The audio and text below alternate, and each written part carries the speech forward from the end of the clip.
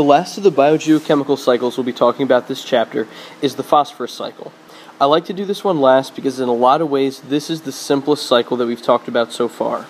The reason this one's easy is if you look up here at the atmosphere part of the cycle, there are no arrows coming towards or leaving from the atmosphere, which means there is no atmospheric stage to the phosphorus cycle.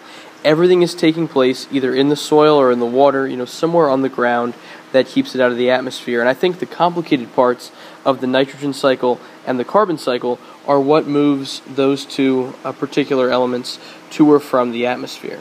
So the key to this one is this stuff. It's all in, as it calls in this diagram, the mineable rocks. It's all in the minerals. There's two ways that phosphorus gets out of the minerals. One of the ways is weathering, the other one is mining. The weathering idea could be erosion, anything that's breaking down those rocks and making the phosphorus available.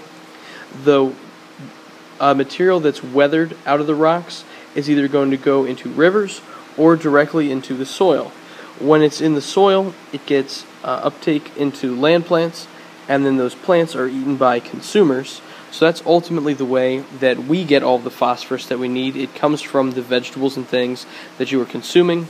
Those consumers then can eventually decompose and go back to the soil, and that kind of creates its own little mini cycle over on the side.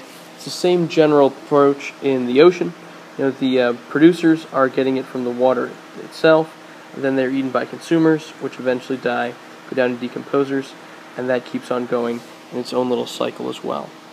So the phosphorus cycle is ultimately pretty simple compared to the other two. Just like in the previous cycles, we always have to talk about human impact as the last stage. You can see here fertilizers and detergents is the main way that people impact this cycle.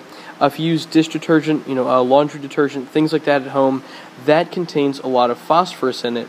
And that eventually has to go through a wastewater treatment plant in order to get removed from the water before that water can be released into the environment. Like anything else, too much of a good thing becomes a bad thing. Phosphorus is required for plants to be healthy, but a lot of it really allows algae to take off and do very, very, very well. So well, actually, that it can deplete a lot of the oxygen from an environment because it's thriving so much.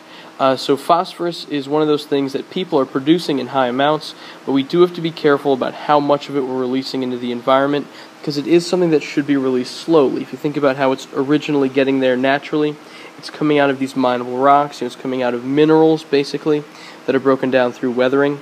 So as people go through and release things faster, we kind of unbalance this cycle a little bit.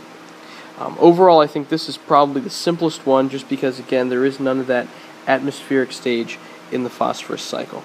So this concludes our study of the biogeochemical cycles. Remember, we have water, carbon, nitrogen, and phosphorus.